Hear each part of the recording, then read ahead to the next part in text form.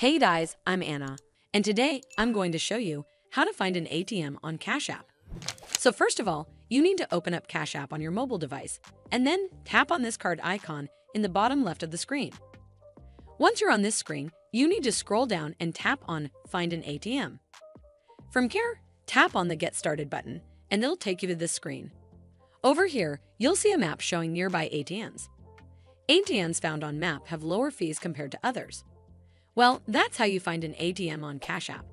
I hope you found this video helpful, and if you did, make sure you give it a thumbs up to see more videos like this, and don't forget to hit that subscribe button. We'll see you in the next one.